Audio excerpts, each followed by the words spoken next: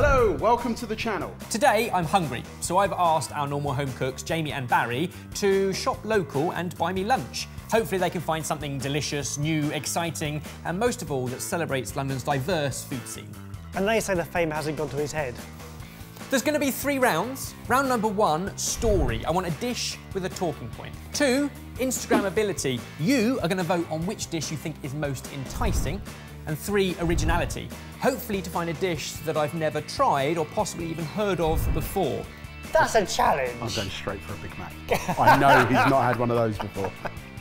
I'm going to give you some time to research, a £50 budget each. Off you go. Spenny, £100 on a lunch, mate. Look at you.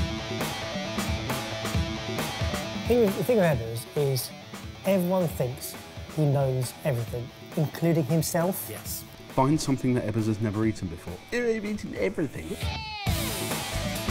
I've got one solid idea. The others are sketchy. Instagram category. Completely depends on what turns up and how it turns up. It's lethal. Let's get started. This first round isn't easy. Jamie, you're up first. Tell us your story. Ebbers, you love a story. Please, lift the cloche. What the? What you have in front of you is cheffy. This is considered to be the national dish of Bosnia and Herzegovina, Romania, and Serbia. They all share one national dish. Yes, this is an incredibly popular street food item in the Balkans, which is kind of southeast Europe. Fairly recent invention, they reckon around 1860 or so, from Serbia. The guy reformed Serbian hamburgers into the kofta shape and became incredibly successful. People started asking for them all times of the day and night, even for breakfast, is how the story goes. I have no idea how you're supposed to eat it. The fact that it's on a flatbread, part of me just wants to roll the whole thing up, and yet picking around the different bits. Those little kofta-y things with 3 different meats. Delicious. Would you say that they're quite moist? They've got a lot of the fat, so I think the fattiness of the 3 different meats comes through. But there's also a really fiery kick from that red sauce, which is slightly different to that red sauce, which is, I think, the aubergine one, right? That'll be the aubergine and paprika. I think the fiery one will be the extra chilli sauce that I ordered for it. Gotcha, yeah, standard Jamie move. It plays to all the senses, I like it. And just so you know the pedigree of this dish, this was produced by the Hungry Tummy. Sounds authentic. Place in London that specialises in Eastern European cuisine. I thought that would be perfect for you. In your face, your turn, what's your story?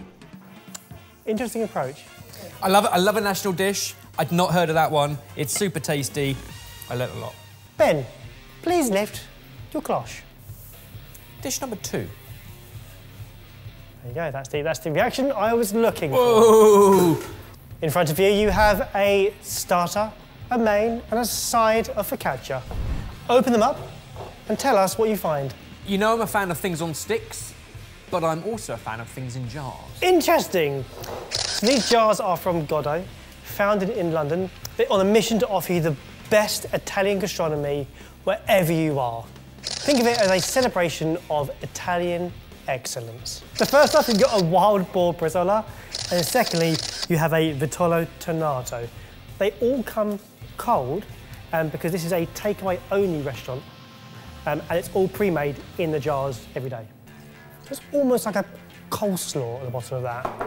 You've got in coleslaw and cold meat. Exactly. Good. I mean, it's for with some bread. I mean, this is basic, like picnic ready to go. But as a packed lunch, suddenly this becomes super interesting. Now, please dig into the main because this was completely new to me. It's veal on a tuna mayo.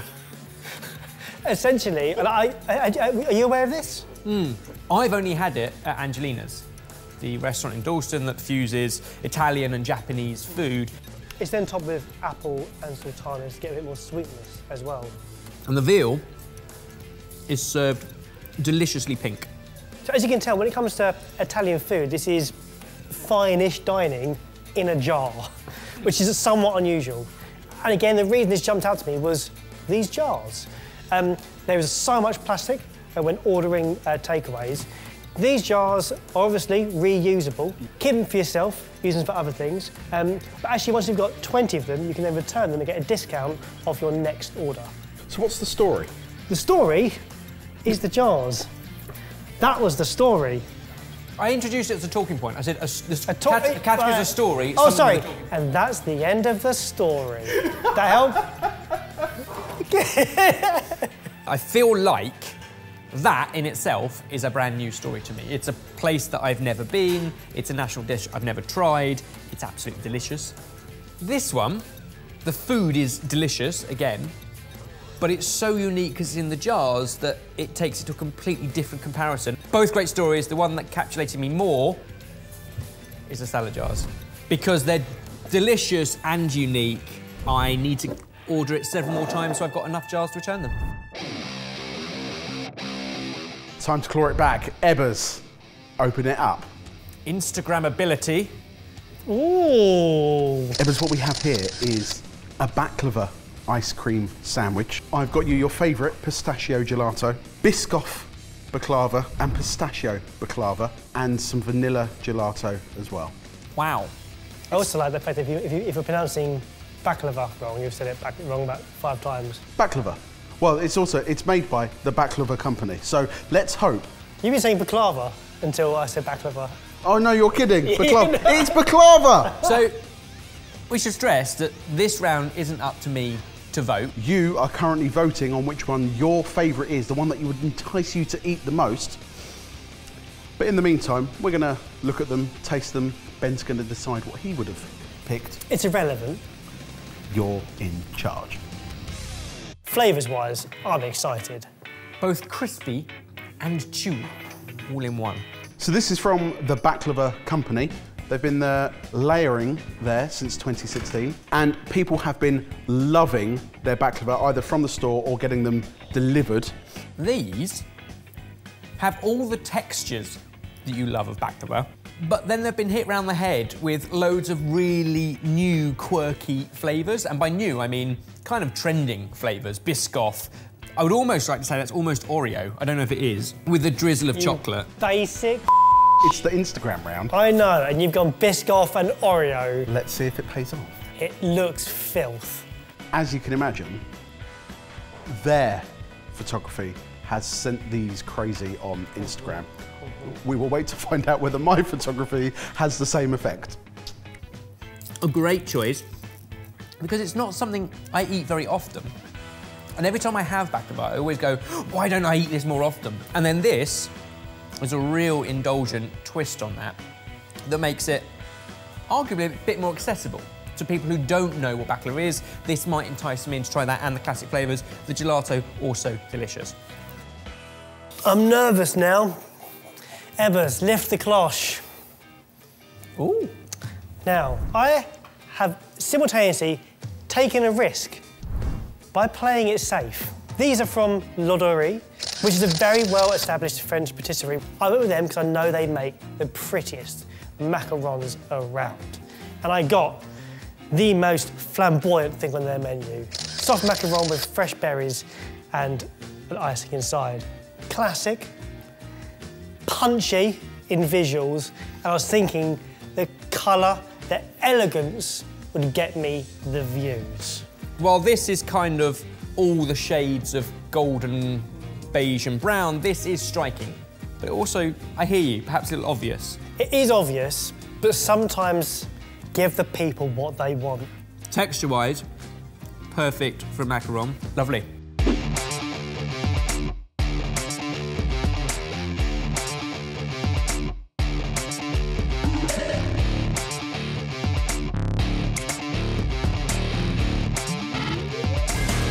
Both photos were uploaded to Instagram without any reference to whose was whose, or even what the challenge was. The only question was, which is the most enticing? It has been live for a period of time. Well, Evans, why don't we get your opinion on who you would give the point to, and then we'll find out the real winner. Sat here with these in front of me, I know which one catches my eye initially, and that is the brighter colour, but I also know which one kind of entices me in with curiosity and the one that I would be enticed to go back for more of. Shall we look at the results? I'm really nervous. If I get this, I'll take the win. With 65% of the votes. Oh! So pretty much 2/3. Not quite a landslide, but... You guys have said that the most enticing dish is... Jamie's. The baklava wins it. And most of the comments were saying, too obvious, whereas people saying, that looks really cool and I absolutely want to try it. Barry, how many times has one of my photos beaten That one of wasn't a yours? photography challenge. Well, how many times That was enticing has one of my food. photos I took a risk, beaten one of it went yours wrong. in a challenge? 1 point each, which means it's all still to play for as we dive into the unknown. Speaking of the unknown, Evers, please lift my cloche. Your cloche? My cloche. Also, this is like... That didn't fit under the cloche.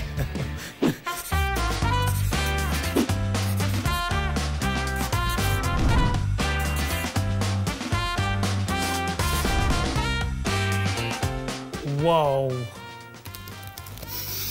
What is that? I don't know. Evers, for our originality round, I would like to take you to Nigeria. I've never been. And I would like to serve you ogbono soup, otherwise known as draw soup, which is served with pounded yam. Wow. So I have no idea what this dish is, what these various bouncy parts are, or what gives it that consistency.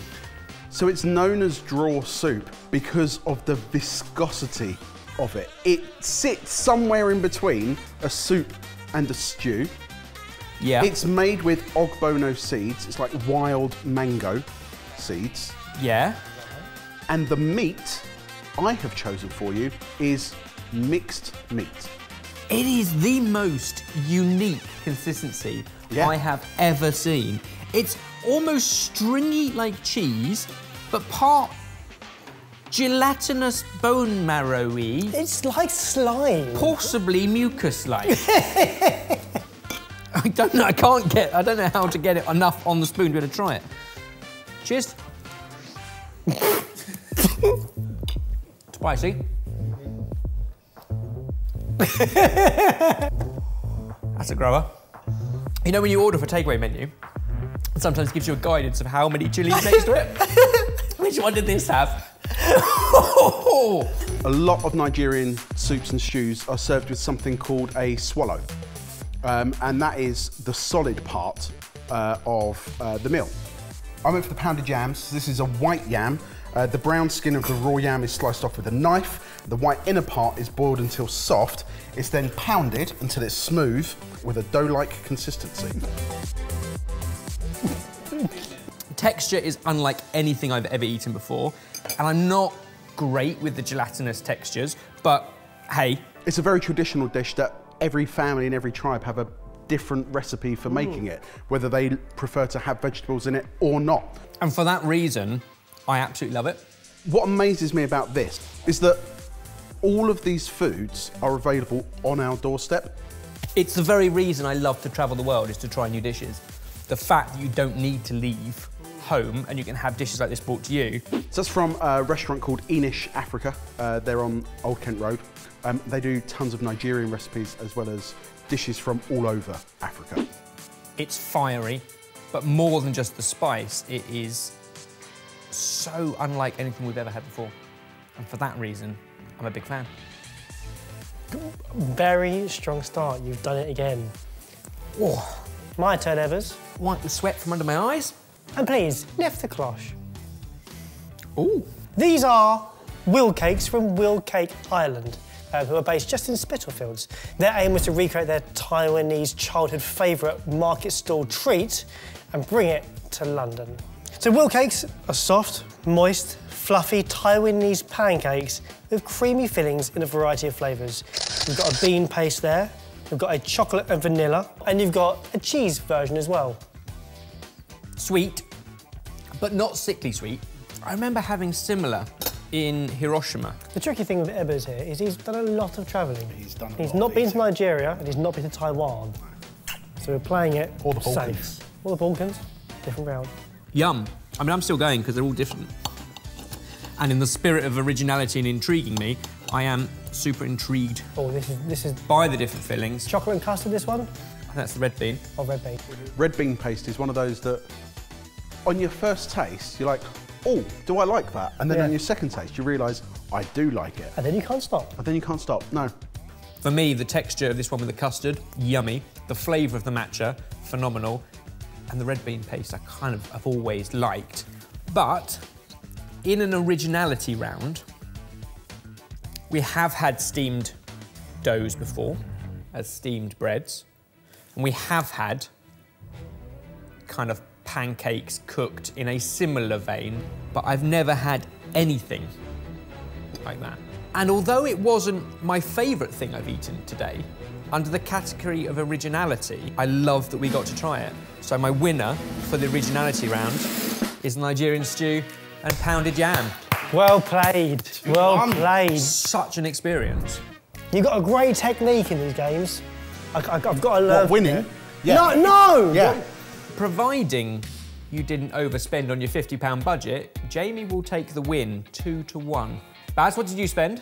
£45.50. Not including delivery. And Jay? £49.51. Oh, you spent well too. 50 quid for lunch. 100 quid for lunch. You happy? Told you I was hungry, but granted, £100, maybe a little spenny for lunch. But as always, all the food will be shared with the rest of the team as soon as the cameras stop rolling. But for now, it's over to you in the comments. Like me and Ben, do you agree that I had the best dishes? Comment down below, let us know, have you tried any of these? Which ones intrigued you the most? Right, I'm in the seat next, that's it. My turn to have 100 quid spent on me. We could also have ordered a fufu, but I decided not to. That's cassava, or cassava, depending on how you want to pronounce it. That's what my wife calls her. Never mind. I went for the pounded jams, also something you... No. Well played, sir. I don't know, that just fell into my lap. That was great.